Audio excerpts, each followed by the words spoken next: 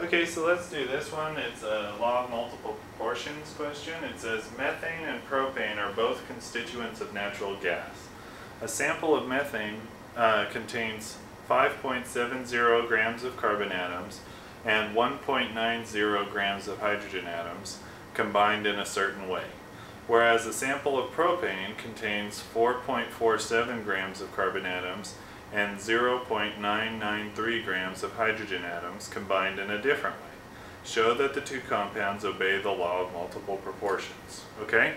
So remember, the law of multiple proportions comes into play when you have two or more compounds that are composed of the same types of elements, but different numbers of those elements. Okay? So how does it work?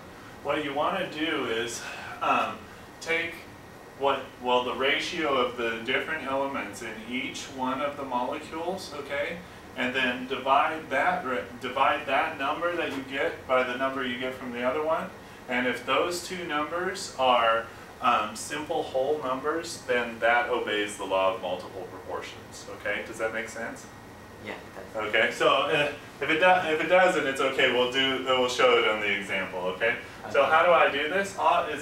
It sounds much harder than it actually is. So the way I usually do it, because you want to have a big number as opposed to a decimal point, you know, so like a number higher than 1 as opposed to a number lower than 1.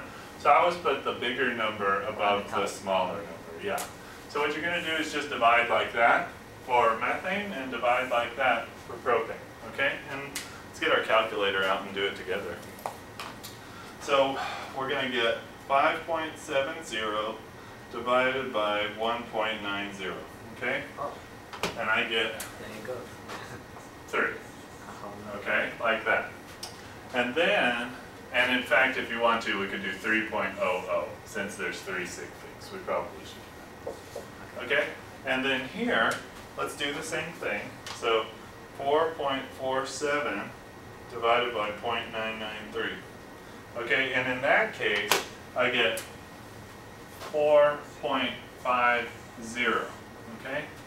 So now, well, we can say, I don't know if you can tell, but if you divide these two, you're going to get another ratio of whole numbers. But it might be hard for you to see that, because if we do it like this, 3.00 divided by 4.50, that really doesn't look like two whole numbers, right? Because that one's not a whole number. But what you can do, and hopefully you've already thought about this, right? You can take them and multiply them both by the same number, and if we do that, we get 6 and 9, like that, and then we can take that down to 2 and 3, like that, okay? So 2 is a simple whole number, and 3 is a simple whole number. Yes. So check. That obeys the law of multiple proportions. Does that make sense? Yeah, it's much easier. It's much easier than what it seems to be, right? Yeah, Are there any more questions on this? No. Okay, wonderful, wonderful, wonderful.